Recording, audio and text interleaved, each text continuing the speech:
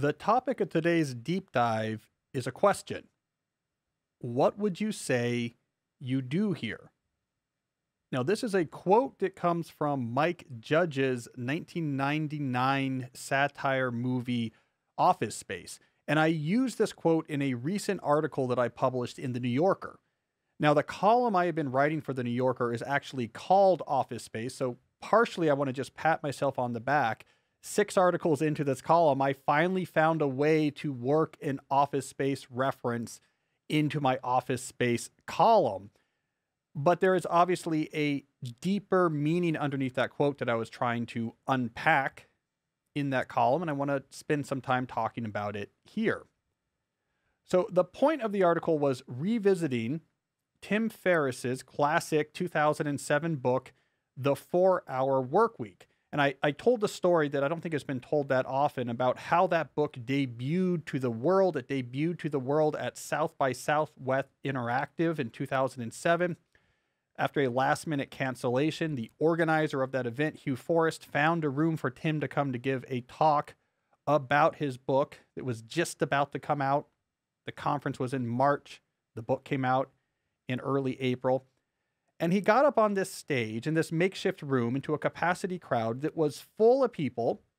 That's the argument I make in the article. It was full of people who were the epitome of the 10X programmer, hardcore, move fast and break stuff, Silicon Valley culture of that first decade of the 2000s. These were people that said, you get after it because you might become a decamillionaire when your startup gets sold, when you go to your IPO. This was a time and a place where work ethic really trumped all. You stay up late, you drink Soylent so you don't waste time with meals. It's a hardworking group of people. Tim got up in front of them and said, essentially, you work too much. This isn't sustainable. Give up on this type of career and do something more interesting with your time. That is what that speech was. I went back and listened to the audio of the speech. I remember it from 2007. I went back and listened to the audio of its speech. It was all about this is completely unsustainable, this hard charging 12 hours a day, check email all the time. You should have mini retirements. You should redefine what work even means in your life. You should heavily automate things. You should take these startups and make them into lifestyle businesses. It was a radical talk, and this audience of hard charging tech types loved it. The tech bloggers there in the crowd wrote about Tim. That put him on the radar of bigger tech luminaries. They started talking about Tim. That put him on the radar of major media. They began writing about Tim. The book debuted on the New York Times bestseller list, where it basically stayed more or less for the next 4.5 years. It went on to sell millions of copies. It was mentioned in 2011 in the NBC show The Office. Daryl actually looks to the camera at one point and says, 4-Hour Workweek. So it was a really big event, a cultural milestone that these overworked, stressed out workers embraced this message of maybe we should rethink work. The question I then asked in that column is how come we don't hear more about the 4-Hour Workweek today? Right now in this period of post-pandemic reconsideration of work, this period of what is known as the Great Resignation, in which more and more knowledge workers are leaving their jobs or rethinking what role work should play in their life. In some sense, 4-Hour Workweek should be the manual for this movement. If you go back and reread this book, Tim nails the reality that remote work is going to be the key to a much more fulfilling and autonomous mode of pursuing your career. He nails the reality that excessive email and meetings is going to be the main obstacle to your work and your life being much more fulfilling. I mean, this is a book that is getting at exactly the questions people are asking today, but you don't hear about it that much. Now, why is that? And I should say, of course, it sells strongly. I'm just saying when I've been reporting for The New Yorker on the Great Resignation and people rethinking their work over the last year or year and a half, this book doesn't come up as much. And what I said in the piece is that this is in part because over time, Tim and his message got transformed. The book was radical. Tim got changed in the mind of the media, in the mind of the culture, into something that was much less radical. He got changed into a productivity guru. And you can go back here and watch this happen. By the time Daryl Philbin holds up, or actually, he doesn't hold up the book, we fact-checked that, but by the time he says 4-Hour Workweek on an episode of The Office, the plot line was that he was trying to get more work done so that he could get promoted to a more grueling management position. That is the opposite of what the 4-hour work week was about. But by the time we got to 2011, the writers of The Office didn't know that. They thought about that book and Tim as being, vaguely speaking, all about optimization and productivity and trying to get more done. There's a couple of reasons why this shift happened. I mean, some of it is completely rational because Tim did go on to do quite a bit of writing about optimization and productivity. What he explained to me when I talked to him for this article is that his overriding interest during this period was minimum effective doses for any type of goal. And when you applied that to work, it led to this radical rejection of the standard career path and the working 12-hour days till you retire at 65.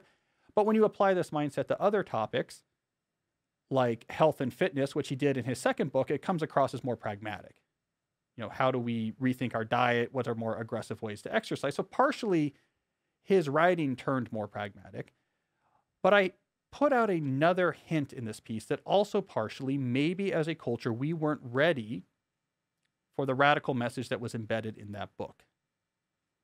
Tim was looking at this world in which we were getting increasingly busy and saying, most of this stuff is probably nonsense.